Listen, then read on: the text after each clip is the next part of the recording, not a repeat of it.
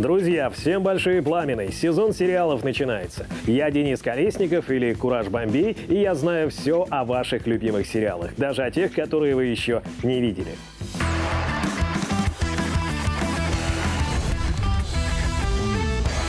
В ближайшие 15 минут мы с вами узнаем, какими могут быть сказки Пушкина, если бы он писал их сейчас и только для взрослых. Постапокалиптическая драма «Станция 11» заставит о многом задуматься. А еще я расскажу вам о докторе-убийце в сериале «Плохой доктор». Готовы залипнуть перед экраном? Вот и правильно. Приступаем, но по традиции начнем с сериальных новостей. Всем привет! Сейчас я познакомлю вас с новостями из мира сериалов. О великом певце и актере Фрэнки Синатре наконец-то снимут многосерийный биографический сериал. Над этим проектом будет работать оскароносный сценарист и режиссер Билл Кондон. Вы его знаете по фильмам «Боги и монстры», «Сумерки. Сага. Рассвет», «Хороший лжец» и «Красавица и чудовище». Но это, конечно же, далеко не весь список его работ. Продюсером же сериала о Синатре стала дочь легенды Тина. Кстати, ранее кино о Фрэнки Синатре хотел снять сам Скорсезе, но не получил на это разрешение семьи артиста. Для поклонников сериала «Убивая Еву» у меня сразу две новости. Как полагается, одна хорошая, другая плохая. Хорошая в том, что новый, 4-й по счету сезон истории об оперативнице Ми-6 Еве Поластри выйдет уже в феврале. Ну а плохая в том, что этот сезон станет для вашего любимого сериала последним. И все мы узнаем уже наконец, чем закончится игра в кошки-мышки между Евой в исполнении Сандры О и наемницей Виланель, которую сыграла Джоди Кобер. Криминальный триллер «Банды Лондона» вернется на экраны уже в этом 2022 году. События второго сезона будут разворачиваться через год после финального эпизода первой части. Напомню, что в центре сюжета шоу криминальные разборки между лондонскими бандами. Ситуация особенно накалилась после убийства главы одной из самых влиятельных группировок. Но хватит спойлеров. Созданием сериала о бандитском Лондоне занимается Гаррет Эванс, хорошо знакомый вам по работе над фильмом «Рейд». Вот такие новости из мира сериалов. Смотрите только качественный контент. Коллега. Спасибо за новости. А сейчас у нас на очереди сериал, основанный на реальных событиях. Сериал «Плохой доктор» рассказывает о враче, который очень по-своему, очень своеобразно понял клятву Гиппократа. Зовут его Кристофер Данч. Он главный герой, хотя в данном случае скорее антигерой медицинской судебной драмы «Плохой доктор». Если дословно перевести английское название сериала, то будет «Доктор Смерть». И это описание как нельзя лучше подходит данному персонажу. Больше сказать нечего. Вот бы вернуться в прошлое до встречи с Кристофером Данчем. Доктор Данч – восходящая звезда нейрохирургии. Харизматичный и уверенный в себе, в разговоре с пациентами Данч звучит настолько убедительно, что ему верят с полуслова и не хотят видеть рядом с собой никого из других докторов. Только Кристофер, только Данч. Но все это только до того момента, как несчастные больные оказываются на его операционном столе. Дальше происходит трагедия. В случае некоторых пациентов непоправимая. Не подпускайте его ко мне. Больше никогда. Не подпускайте доктора Данча. Многие из тех, кто имел несчастье стать пациентами плохого доктора, на всю жизнь остались калеками. Некоторые умирали. Ужас всей ситуации еще и в том, что Данч и его жертвы – невымышленные персонажи. Все это случилось на самом деле, и доктор Смерть очень долгое время оставался безнаказанным и продолжал калечить и убивать пациентов. Тебя не отстранили? Нет, с какой стати? После того, что ты Что я? сделал с пациентами. С Джерри. Не смей винить меня. По сути, в сериале плохой не только доктор, но и американская медицинская система в целом. Слишком долго на действия Данча смотрели сквозь пальцы и покрывали преступную халатность. А может быть и не просто халатность, а злой умысел? Да, в итоге Данча наказали. В суде ему дали пожизненное, но наказали только его. Все те, кто допустил случившееся, вышли сухими из воды. Надеюсь, мне не нужно вам напоминать, что в операционной должно быть как можно тише. Рот на замок. Слушаем внимательно. Первыми на странное поведение и последствия операции доктора Данча обратили внимание его коллеги. Доктора Роберт Хендерсон и Рэндалл Кирби. Они и устроили сначала секретное, а потом и публичное расследование. Причем Хендерсон предположил, что новый хирург не тот, за кого себя выдает. Надеялся, что, может быть, какой-то негодяй просто украл личность талантливого врача. Он отправил фотографии хирурга-убийцы его бывшим коллегам, но нет. Ответ был однозначным. Это действительно Кристофер Данч. Какое-то предчувствие, понимаете? Я хирург, Эрл. Это моя работа. Я окончил один из лучших университетов.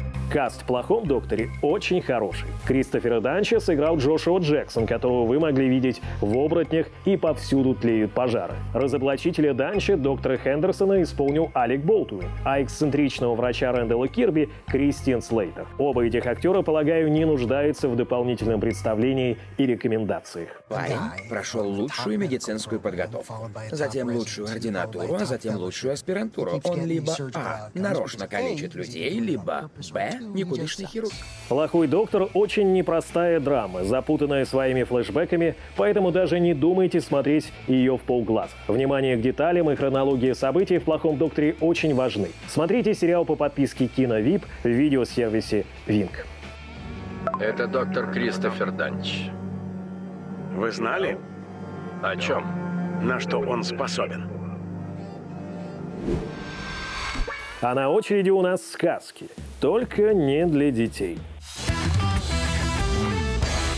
Знал ли гадал Александр Сергеевич, что в 2021 году по его произведениям в России снимут сказки Пушкина для взрослых? Создатели этого проекта перенесли действие знакомых нам с детства сказок в наши дни. И, конечно, адаптировали их под нашу с вами реальность. Нет, не надо слов, не надо парики. Это мой последний день на Титанике. Все персонажи здесь совсем не сказочные. Чудес и волшебства в сказках Пушкина для взрослых вы не увидите. Зато увидите царевича Елисея в образе модного рэпера, а царевна будет в роли модной инстаблогерши. В общем, увеличение моей попы откладывается на какое-то время. Да и не только голос, еще и ас. Проект «Сказки Пушкина для взрослых» очень неоднозначный. И количество хейтеров у этого сериала, где посмели посягнуть на наше все, конечно же, немалое. Но и поклонников с каждой новой серии становится все больше. Истории действительно получились интересные и злободневные, а актерский состав тоже одна из сильных сторон этого сериала. Ингеборга Дапкунайте, Дарья Жовна, Алексей Кравченко, Игорь Верник, Денис Шведов — и это далеко не весь список сказочного каста. Так, не волнуйся. Папа, никакую наркоту у меня нашли, слышишь? Так вот, никому ничего без адвоката не говори, поняла? Я выезжаю. Ремарка «для взрослых» в названии сериала вставлена не просто для красного словца. Сериал действительно не рекомендован для просмотра зрителям младше 18 лет. Именно такое ограничение установили для данного проекта. Причина – наличие откровенных постельных сцен и ненормативной лексики.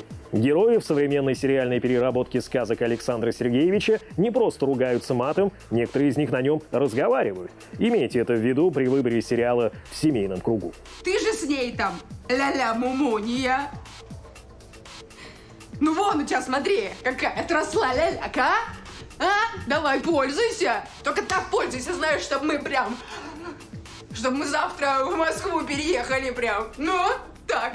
Сюжеты сказок Александра Пушкина вам, очень надеюсь, хорошо знакомы. Но вот интерпретация их в сериале достаточно вольная. Возьмем для примера сказку о золотой рыбке. Рыбка здесь — это известный и очень влиятельный продюсер женского пола, роль которой исполняет Ингеборга Дапкунайте. А старик со старухой в данной версии сказки — провинциальная пара вполне молодого возраста. Она — капризная и вульгарная типа домохозяйка, а он — воришка и альфонс, соблазняющий дамочек, а потом исчезающий с их деньгами, телефонами и драгоценностями.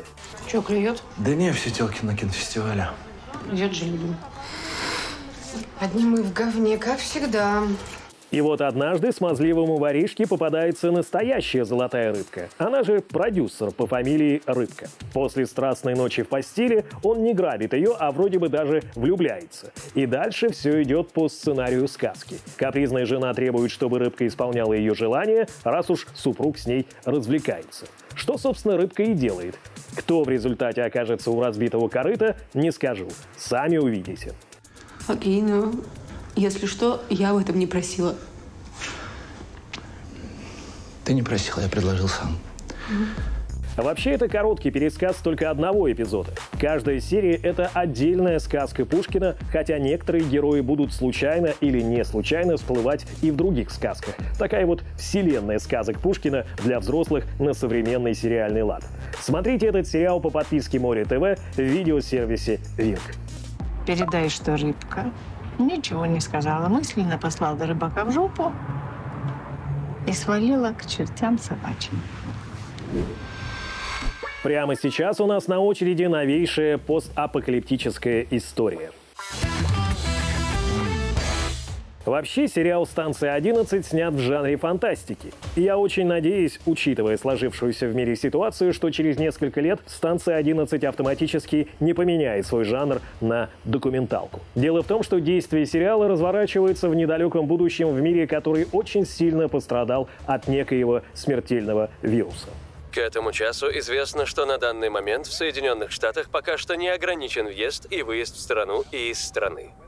Но что будет дальше, пока неизвестно. Судя по всему, путешествовать на каникулах будет нельзя. Видимо, рейс не отменят. Работа над сериалом «Станция 11», снятым по одноименному бестселлеру, началась за несколько месяцев до пандемии COVID-19. Так что ни сценаристы, ни тем более авторы литературного первоисточника никак не могли предположить, насколько их работа будет пугающей и актуальной. Просто вот так совпало. Ведь несмотря на то, что в сериале показана намного более смертоносная болезнь, параллель с коронавирусом, безусловно, просматривается. Ну или авторы хотели добиться такого эффекта. Никто не кашляет, горлышко ни у кого не болит, никому не жарко, нет? Что ж, отлично, замечательно. Послушайте, ваших родителей сейчас лечат, все хорошо. Ладно? Грейтесь, ребятки, до встречи. Но давайте о сюжете.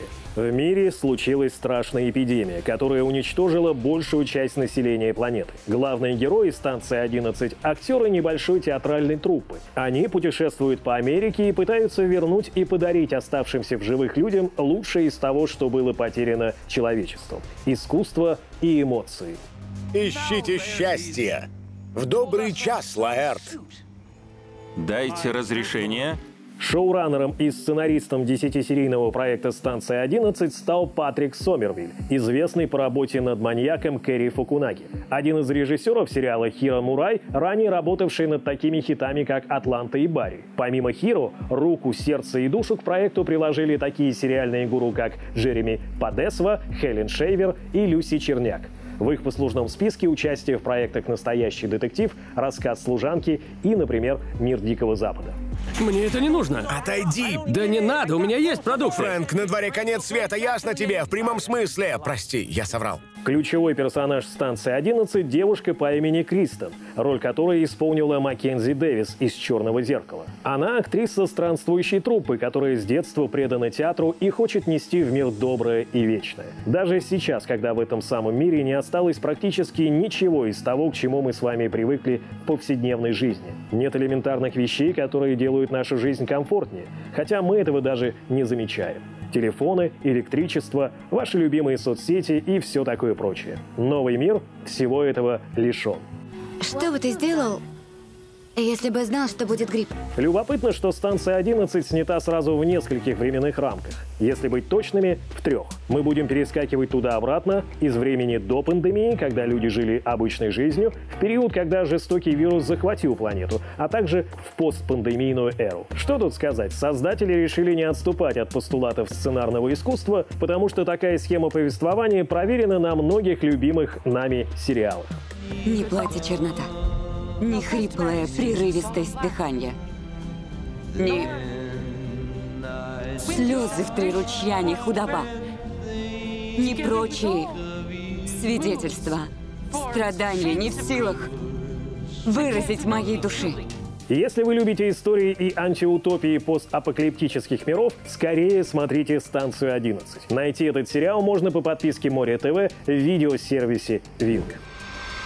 А чтобы первыми узнавать о новых фильмах и сериалах, подпишитесь на страницы Винк в Инстаграм и ВКонтакте. На этом у меня все. С вами был Денис Колесников. До встречи на Все ТВ. Пока!